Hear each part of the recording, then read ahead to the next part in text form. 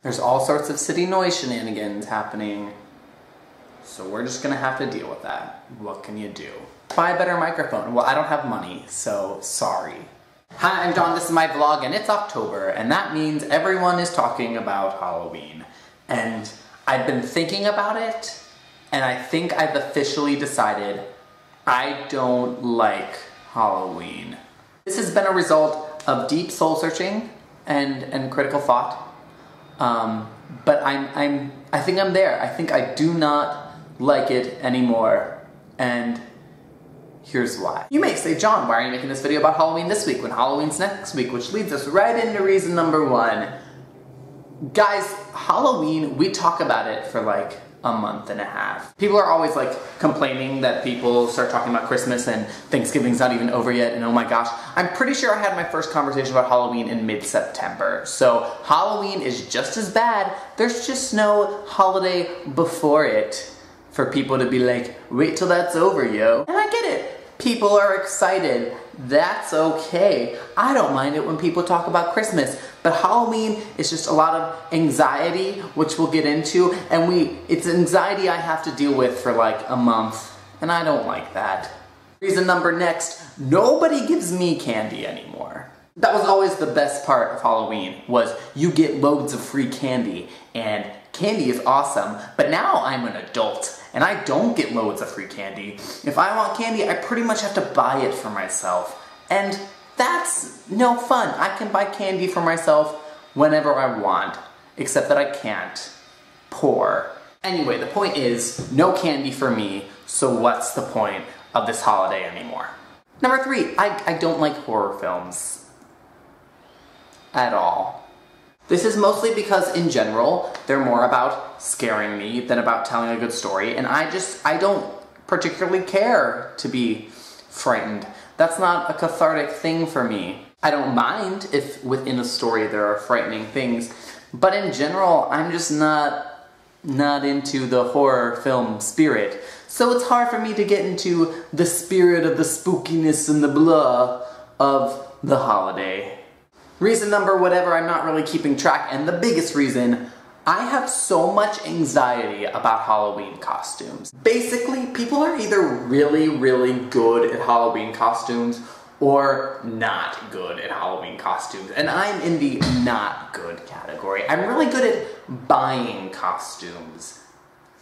Back to being poor, no money. I'm not good at just like throwing something together.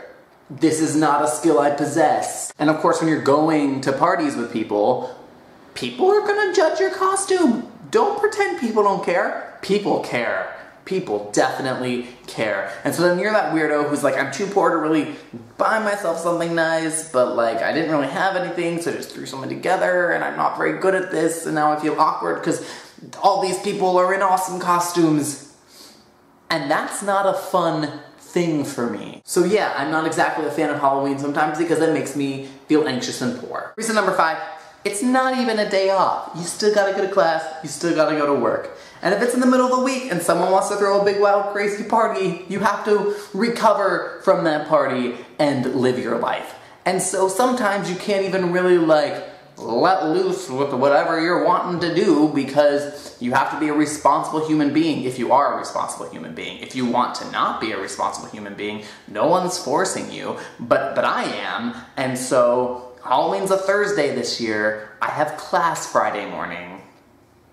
So then it's like, just have a party the weekend before, the weekend after, and that perpetuates the holiday. See number one. Referring back to number two, I don't get candy, I don't get presents because it's not Christmas, I don't get to be off school. What's in it for me? Yeah, I look at my holidays very selfishly, sue me. Reason number, I think it's 6. Guys, Hocus Pocus is not a good movie. An entertaining movie, and I've talked previously that if you are entertained by it, like, sure, watch it, but like, people are going on the internet and being like, it's so good, and it's not good. It's not. It's really not.